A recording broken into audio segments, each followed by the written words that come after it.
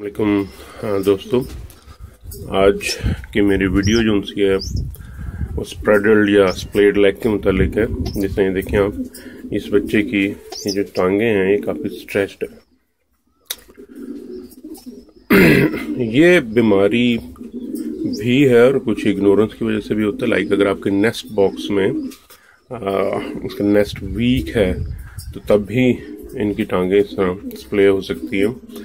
और इसके अलावा जो कैल्शियम की कमी है उसकी वजह से भी ये वीकन हो सकती हैं।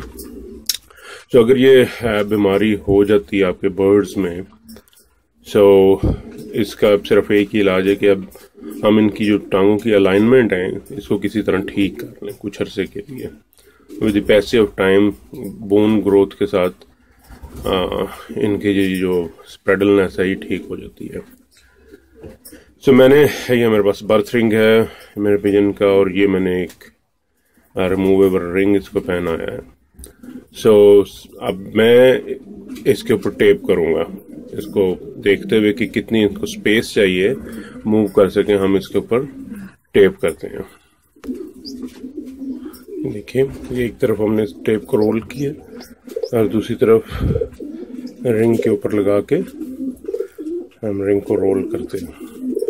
सो जितनी हमें लेंथ रिक्वायर्ड है जिसमें पता लगता है कि ये कंफर्टेबली मूव कर सकते हैं, उसमें जाके हम इसको रोक देते हैं।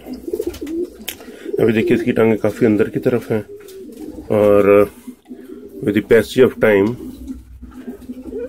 इनके जो बोन्स हैं अपनी एग्जैक्ट लोकेशन के अंदर डेवलप होना शुरू हो जाएंगे। और दूसरा तरीका भी मैं आपको बताता हूँ। दूसरा तरीका ये भी हो सकता है कि आप दो डिटैचेबल रिंग लें, इनमें रबर बैंड बांधें ताकि अगर वो अपनी टांगों को स्ट्रेच करते हैं तो वो भी कर सके। इवन कि दोनों चीज़ें भी आप इकट्ठी इन्हें लगा सकते हैं, जिससे मैं अभी आपको दिखाता हूँ। ओके, अब ये देखिए कि मैंने जो इसके एंकल है इनके ऊपर टेप कर दिया है और जो बाकी इसकी थाइज हैं इसके साथ मैंने ये रबर बैंड कर रही। ये दोनों आप बांध सकते हैं क्योंकि अगर दोनों तरफ से वो इनको स्ट्रेच होने से रोकेगा तो इसकी रिकवरी जल्दी हो जाएगी।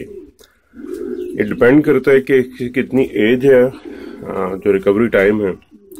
अगर आप छोटी उम्र से कर लेते हैं तो ये जल्दी रिकवर होने के चांसेस हैं, और अगर आप थोड़ी सी इसकी एज ज़्यादा हो जाती है तो देन ये डिपेंडेंट है उसकी बोन डेवलपमेंट के ऊपर।